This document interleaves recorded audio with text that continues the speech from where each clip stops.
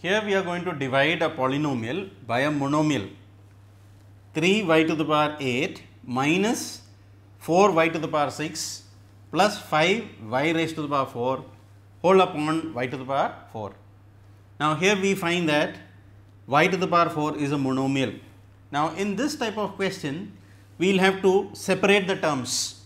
Separating the terms means this denominator y to the power 4 is for all the 3 terms of the numerator.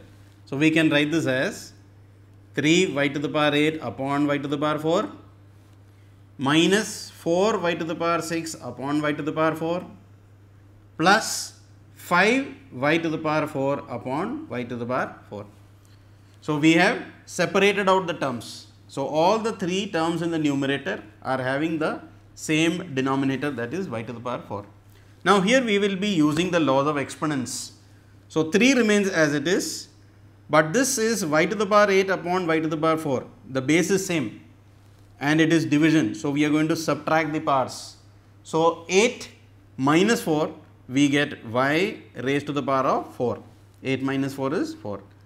Minus 4 remains as it is. Here again laws of exponent, x to the power a upon x to the power b will give you x to the power a minus b. So, here 6 and 4 will be subtracted. We are going to get y, the power will be 6 minus 4, that is 2 plus 5. Here the powers are same. So, 4 minus 4 is 0. So, we get y to the power 0 and we know that any number to the power of 0 will be 1, or we can just cancel out this y to the power 4 because they are identical terms. So, if they are cancelled, we are left with only 5. So, the answer to this problem will be 3y raised to the power 4 minus 4y square plus 5. Similarly, let us see this question: p cube q to the power 6 minus p to the power 6 q cube whole upon p cube q cube. The process will be same. We are going to separate the terms p cube q6.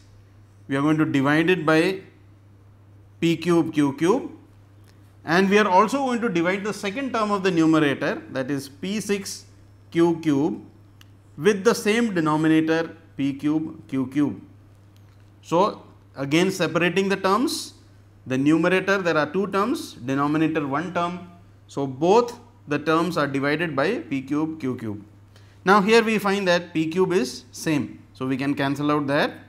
We are left with q to the power 6 upon q to the power 3. So, this is in the form of x to the power a upon x to the power b. The base is same and its division. So, powers can be subtracted. So, we get 6 minus 3, that is 3.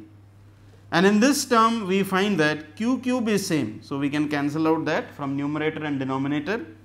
And here we are having p to the power 6 upon p to the power 3. The base is same and it is division. So, we can again subtract the powers in this case. So, 6 minus 3, we will get 3. So, we get final answer q cube minus p cube.